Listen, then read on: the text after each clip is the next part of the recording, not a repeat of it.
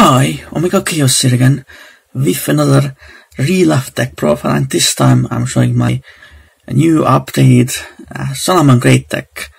Of course, for the new Banlist and stuff like that, because we got Stalio back. So I guess let's go over this deck. Alright, first the monsters. So of course we used that one Salamangreat Gazelle, obviously because it's still at 1 for a really good reason. Obviously I don't think I really need to explain this card, it just pretty much gets everything going, more or less. Then I use triple Salamangreat Foxy, which has a couple of really good effects, always being able to excavate the top 3 cards and then getting potentially a Salamangreat card from it. Yep, so definitely really good. It has a really good revival effect as well. So yeah, pretty nice. Then of course I use triple Salamangreat Spinny, because now we have Stalio back, so now there is a good reason to now use it pretty much. So it's a really amazing card for sure. Then I of course still run that one Salamangreat Jaguar. Still, of course, really amazing. And obviously to bring it out with Stalio if you already have access to Gazelle by other means. Then one Salamangreat Falco, of course pretty good to recycle your spell trap cards. Then 2 Salamangreat Foul to make some rank 4 plays, pretty good. Then some hand traps, because hand traps do actually work very well in this deck, because your trap cards are already so powerful, you don't really need to run any more real traps really. So of course triple Ash Blossom and Show Spring, obviously still really amazing. And triple Effect Veiler, because obviously I still don't have access to infinite impermanence, otherwise I would use that card instead of this, but still pretty decent. Of course then I also use triple Parallel Exceed, of course to make some rank 4s pretty much. It's a very good extender for sure. Then of course triple Lady Debug, which is a really good searcher for your level 3 Cybers monsters. Then I also use just one Formwood Skipper to search out my Parallel Exceed. So yeah, pretty decent I would say. And the final monster in the main deck is 2 Backup Secretary to get easier access to Stalio. Now let's see the spell cards.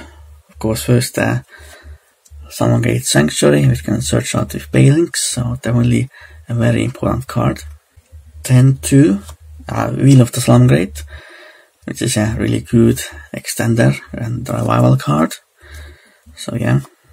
Then 1 Salamangreat Transcendence, which is essentially another Sanctuary, but it's a quick play, so I can use it when in my opponent's turn. So basically I use it mostly to link how I have Paraphoenix, and then go into another one in my opponent's turn, so I can blow up my opponent's whole field in their turn. So that's definitely, I think, really amazing play.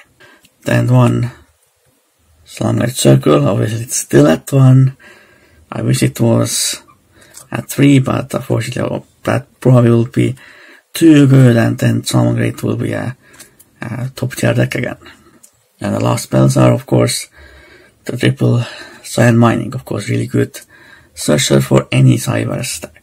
And then trap cards, I just used triple Salamangreat Roar, just so I can have potential to draw it, or just of course get it to graveyard with Gazelle. And then triple Salamangreat Rage, of course another really amazing card. Obviously you want to have access both to this Salamangreat Rage and Roar, that's why I run 3 of each right now, but I could potentially cut it down at Rage to 1 probably, so I can, yeah, So that was the main deck. Now let's see the next deck. So first is the Link 4 of the Salamangreats, 2 Salamangreat Pirate Phoenix. Obviously a lot of people don't really run it in their decks, but I want to pretty much, and I think it's a very underrated card for sure. So basically, if you use Salamangreat Pirate Phoenix as link material for this card, you can destroy all cards your opponent controls. So that's definitely really amazing for sure. Obviously, summon it in your turn, use Sanctuary and then destroy their field, or you use this effect as disruption with Salamangreat Transcendence. Has some other really good effects as well. You can target the Link monster in your opponent's graveyard and summon it to their field. And then also, if a Link monster is summoned to your opponent's field, you can burn for an opponent equal to the amount of attack points the Link monster has. So that's definitely really amazing for sure. Then of course I use double Salamangreat Heat Leo. Still pretty good to get rid of my opponent's back row. And the other effect is pretty good as well. Then of course the main Link monster is triple Salamangreat Sun Knight Wolf. Obvious to recycle all your spells and traps and the monsters as well. So yeah, pretty much needs no explanation. Then 2 Salamangreat Bailings to search out Salamangreat Sanctuary. And that's of course really good protection effect from the graveyard. I could run 3, but I took the third one out to make some space for other cards. Then I run 1 Transcode Toka, still pretty good in this deck. Obviously I would like to have access code Toka as well in this deck, but right now I don't have that. Then of course I use 1 Update Jammer for a potential OTK. Then 1 Nightmare Phoenix, of course, because it's fire attribute and can destroy back row. And then some XCs. Number 41 Baguska, Terrible Hard Taper. So basically it's the main XCs I go for in the first turn. This is definitely really amazing. Shuts down your opponent's most effects, so definitely. Then I run 1 Abyss Dweller, which shuts down graveyard based strategies. But of course I could run some other rank 4s in this deck as well. And of course finally the card we got back, 1 Salamangreat Minastalia, of course, because it's really amazing being able to summon any Salamangreat from the deck. But of course you can only then activate fire effects, so you have to be careful when using this card as a really good secondary ability as well to bounce any monster. If you use this link material for Salamangreat Link monster. So yeah, right now I think we can only use 1.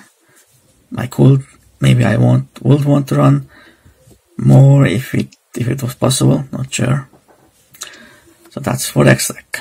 So that's it for this Salamangreat real life deck profile.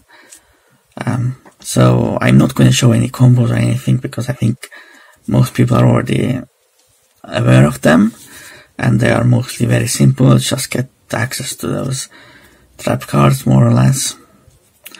So yeah, so I hope you enjoyed this real life deck profile. For now, goodbye and Omakius out.